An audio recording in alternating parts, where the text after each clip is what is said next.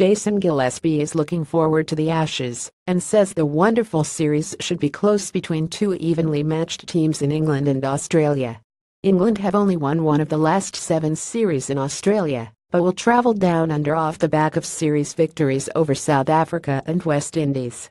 Ex-England captain snubs Ben Stokes when naming the best all-rounder in the world despite their recent success. Question marks remains over a number of positions in the lineup, with England's top order in particular the cause of much concern.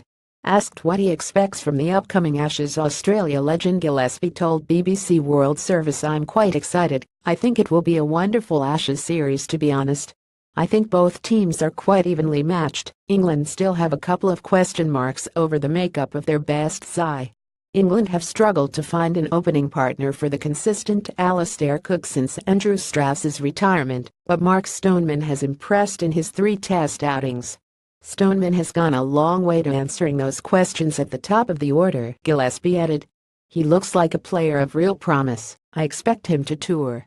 But I still think the number 3 position for England is a question mark. Do they go Joe Root or back someone else? Tom Westley hasn't quite nailed that position down at this point."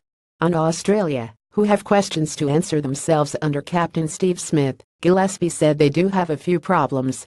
"A lot of people want to see the big 4 fast bowlers unleashed, but that would mean having a seam bowler at number 7, and I'm not convinced their batting order is strong enough to let that happen." More England and Australia both have weaknesses ahead of the Ashes, says Strauss.